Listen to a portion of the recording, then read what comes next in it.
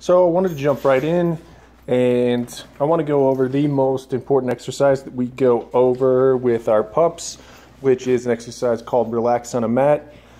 And in a nutshell, it'll basically give Ruthie emotional intelligence, so she understands that she has the capacity to calm herself down.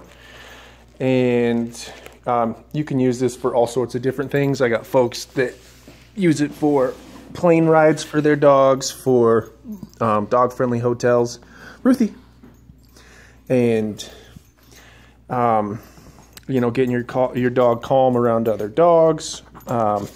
If they start hitting that puppy witching hour of, 7 or 8 in the evening, this will give Ruthie the capacity to calm herself down.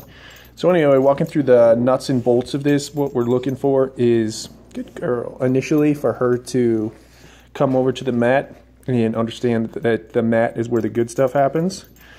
And then what we're looking for is for her to sniff over at the mat. Here you go, sweetie. Sniff over towards the mat, so every time she engages with the mat, then we can give her a treat for that. After that, then we're going to be looking for her to offer up an SIT. And then at that point, she'll start sniffing down towards the mat again. We'll give her treats. And then we'll wait for her to give us a DOWN.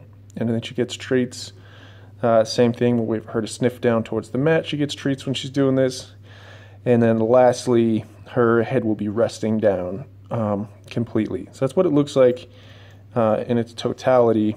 But right now, even this week, if she just understands, good job, sweetie, that if when I go over to the mat, I get treats, I understand the mat is a good place to be, then that's fine.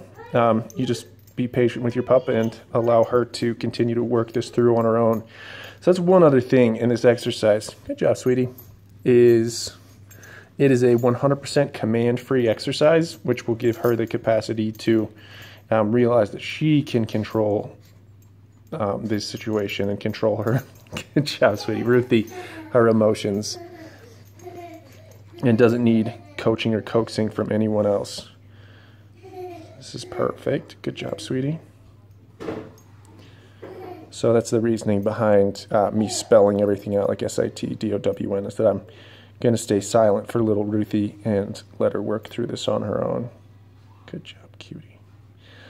So you'll notice she's staring at my hand here, but I just like to shove my hand into my lap and just let her know that that's not the way that she's going to get her treats.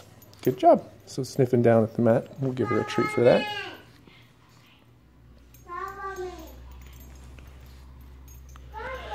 And so obviously the one thing that you can say is I do say the dog's name. So you could say Ruthie and get her to come on back on over to the mat. That's fine and dandy. But other than that, we'll stay quiet.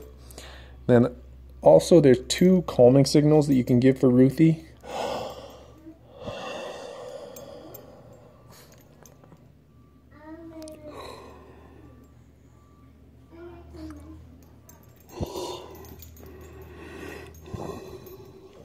So the first of which is just a big inhale and exhale, and the second is a yawn.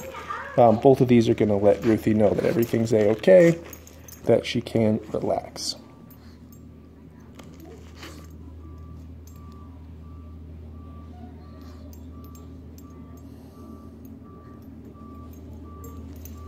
Good girl.